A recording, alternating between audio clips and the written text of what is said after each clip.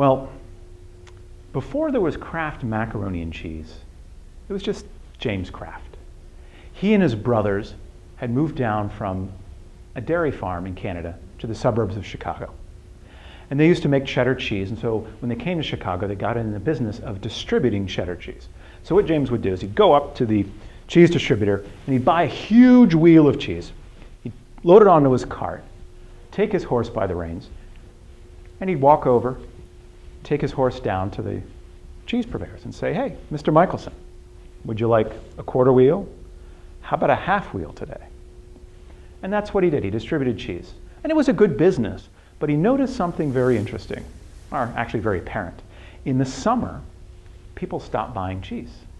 Now, it wasn't that people didn't like cheese, but the shopkeepers, if they bought too much cheese and people didn't buy it, it would go bad. So they just stopped stocking up on cheese. And that's when Kraft realized that he could take over the cheese market if he could figure out a cheese that didn't go bad. Now, at the time, people knew why cheese went bad. It went bad because of the bacteria. And they also knew one way to stop that is just to heat up the cheese, to pasteurize it, right? But the problem is when you heat up cheddar cheese, it turns into a gooey mess. The fats and the solids, they separate, and you're just left with, just a mess. And what Kraft realized was if he wanted to take over the market in the summer for cheese, he had to solve the key problem of how to pasteurize cheese without ruining it. I call these problems Keystone problems. These are the problems that separate nascent technology from the market leaders. It's the one high-impact problem that if you can solve, you know you're going to be ahead of everybody else.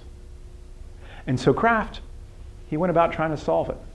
After he was delivering his cheese, he'd come home and he'd put out a pot on his stove and he'd adjust the heat a little higher, a little lower, different times, and trying to figure out a way to get this cheese to heat up and not turn into a gooey mess. And so one day he was just stirring his pot and he was thinking, maybe I could put it in an ice bath as after I heat it. Or maybe I could add some powder to it. Maybe that would help it stay together. And he stirred just a little bit too long. When he looked into the pot,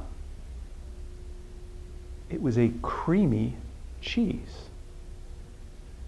Kraft had just found that by stirring for a long time under moderate heat, he could actually get those solids and fats to rejoin, and he would create a beautiful cheese product. He created the first preserved cheese. He sold them in 8-ounce tins, and they were very popular because this was right around World War I, and the military bought tons of this, literally. But the problem is, tons of this.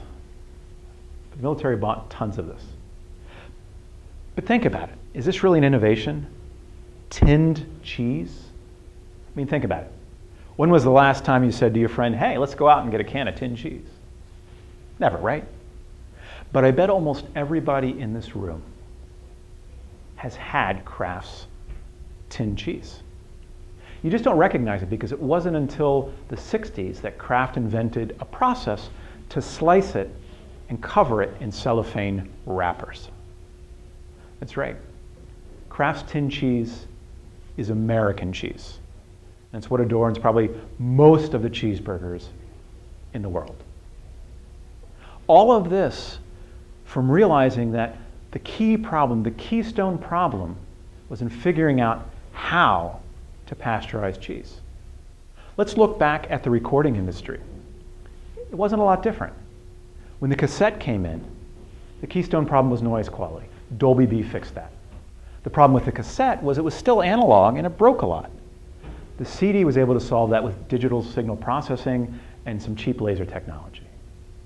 The problem was we wanted more and more music to carry around with us. Well, the compact hard drive, one that was only an inch square, solved that Keystone problem. What separates nascent technologies from being market leaders is often Keystone problems. And these are the problems that you need to focus on and solve. A lot of people ask, well, how do I know what the next technology is going to be? If you go back and talk to your teams, you'll find out they already know a lot of competing technologies for your current products and services. They just dismiss them or ignore them because there's some problem that separates them.